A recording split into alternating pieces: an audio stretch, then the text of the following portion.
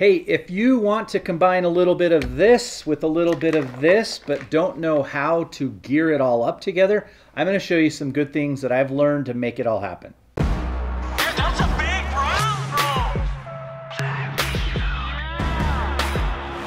All right, so this whole system revolves around my need to carry my big boy nerdy camera with me whenever we go fishing, but also I want to fish, so I have to carry some gear. So I'm going to show you some of the gear setup packs that I've used and some different options that you have if you want to carry a bigger camera with some lenses but still have a decent fishing setup. So I've gone through several different backpacks or packs and I've tried different options. This one that I've been using for the past year is by far, at least in my opinion, the best option that I've found. Because it really boils down to, do you choose a fishing bag and try to turn it into a camera bag? Or do you find a camera bag and try to turn it into a fishing bag? And I've usually found that your cameras are going to fare better, or your lenses are going to fare better in an actual camera bag. So I start off with this Lowe Pro ProTactic BP for backpack, 450 AW. Not sure what the AW means. So in addition to the backpack, this comes down, unzips on both sides, and it has a fully configurable system, not unlike most backpacks or camera bags that you've probably seen before. In my case, I'll sometimes put some fly boxes in one of the slots. So these are nice, and you can kind of change them depending on what type of fishing you're going to do, how many fly boxes you have, and how many lenses you're going to carry. The way I look at it is, if you're going to carry anything on your back, whether it's a small backpack or a sling bag or anything that's going to be on your shoulders, and you can hack the weight. Now, obviously this weighs more than just a simple sling bag. If that's okay, my thought is just fill it up and use it for all that you can. Fit all the stuff that you can in here. So what I'll do is I'll switch these compartments around a little bit. I've got this 2 to 600 lens that's weighs like 1,000 pounds, but I can stick that right in here. I can take my camera if I want, and I can actually subdivide these a little differently, or just stick my camera body attached to this lens if I want. Sometimes I'll have my macro lens with me, and I may share space or put my fly boxes in another one.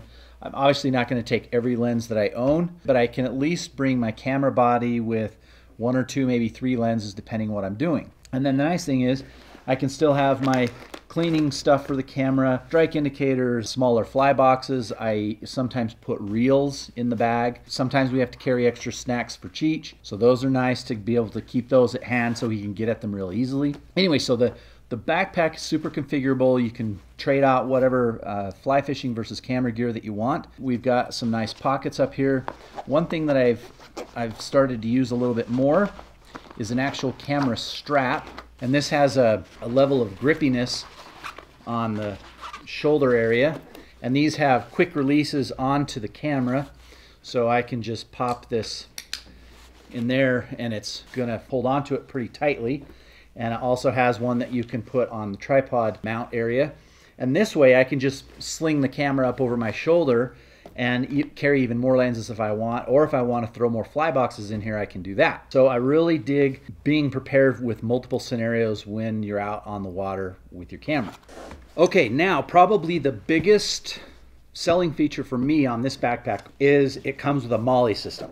And we'll get into why I think the MOLLE system is key for this whole little camera fishing bag setup. So first off, if you're unfamiliar with the MOLLE system, it's a system of sewn loops that you can use to tie gear onto other gear. So in this case, we've got a water bottle holder, and it just has a little strap that snakes in to these little loops, these MOLLE loops, straps. And then in this case, I've got another bag. This actually came with the camera bag. I've got a tripod holder that I can attach onto this, but attached to the MOLLE system. The nice thing about that, if you look at a lot of the other manufacturers in the fishing world, like Simms, like Umpqua, they have moved also to the MOLLE system. So you can get your fancy little Simms flyweight pod, which is what this is, and this here, and they come with this nice MOLLE system with straps already set. So you could attach this, again, with those loops to your bag. So what I've basically done here is I've created a backpack with a bunch of attachments that I can interchange and swap them out based on what I want to use. So I'm going to throw fly boxes in here. I'm going to throw maybe some leader and tippet spare things, water bottle in this one, of course. Again, it has plenty of room for spare snacks. Sometimes the ones you keep in the bag are not enough. Cheech wants the extra ones, so we'll have those super accessible. The other thing that I'll do to kind of expand my fishing gear are these C&F chest packs or chest boxes, and they're magnetic enclosures. It's kind of a lanyard style, so you could just wear that around your neck like so. But the nice thing is that it stays in between your straps of your backpack. So I could even put all my doodads, nippers, readers, floatant, obviously a ton of flies, right here at hand, right in front. If I've got my camera on my strap on my shoulder, I can swing up, take a picture. If I need to swap lenses, I simply take the backpack out. For the most part during my fishing day, this is kind of the all-star box tactic or strategy, where I have a bunch of other boxes that I use, and then I kind of, before I go on a trip, I'll just choose the all-stars for the day and throw them in here so they're all pretty close at hand with this guy.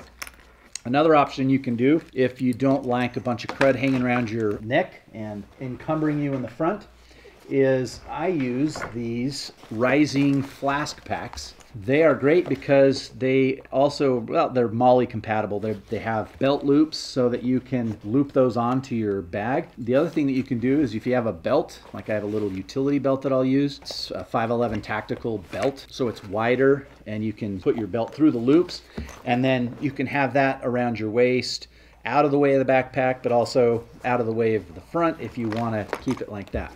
The other nice thing with the MOLLE system, you have all the doodads from Umpqua. They have their ZS2 line, the tippet holder, floatant holder. Those are all MOLLE compatible. So you can literally weave them onto the pack here, use those as part of your whole system. The Sims pods, the flyweight lineup, even their chest pack, which is a little larger, would fit on here if you wanted it to. Almost forgot, is if I need to net, if by chance I'm going to catch a fish. Gotten this little net retractor. It's the gear keeper, and I just clip that in there. So this is going to hang off over my shoulder so I can grab it. It's usually hidden and out of the way. I have another gear keeper. Sometimes I'll keep a GoPro on this one, or I can have a pair of pliers or something else that I want to keep, again, out of the way, and then I can bring it forward or however I want to use the things that I have attached there. Previously I had a smaller backpackish style bag for cameras and fishing gear. One common thing that I would always run into is that when it rains, this is not very waterproof. It's all weather, but it's not waterproof. And I've had enough times in torrential downpours in the mountains in Argentina a couple times where this would ruin the gear inside. So the nice thing, this does have a fly that you can pull out of the bottom and cover your pack. If you wanted to go somewhere, and I'll do this often when I'm on a boat or if I am like on a float tube and I don't want to have a bulky backpack like this, I'll leave this one home and I'll go with a dry bag. So this is a Sims backpack style dry bag. It's a roll top, so I can obviously get it super watertight. I've dropped it in the water, it does float, but more importantly, it keeps the water out.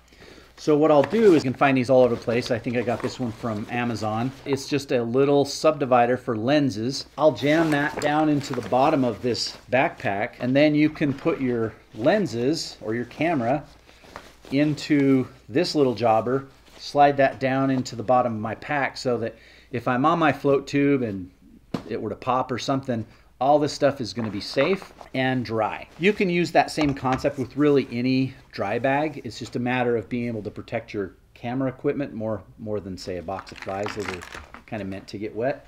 Your camera, on the other hand, is not. So this is a great way to consolidate, put a few pieces of camera gear in there, keep it dry, and then you can still go back to the same style where you have a chest pack or chest box or packs that you want to have in addition to your main dry bag. Okay, so that is a summary of what I like to do to keep my camera gear in coexistence with my fishing gear. If you like this video, it would be very helpful if you like the video and subscribe to our channel. We have a website, flyfishfood.com, where we sell a lot of fishing gear. It's not a plug on that backpack. You can buy that on Amazon or lowepro.com. But it's a good way if you like to travel and fish with your camera just some ways to let them exist together. Give it a try and let us know what you think.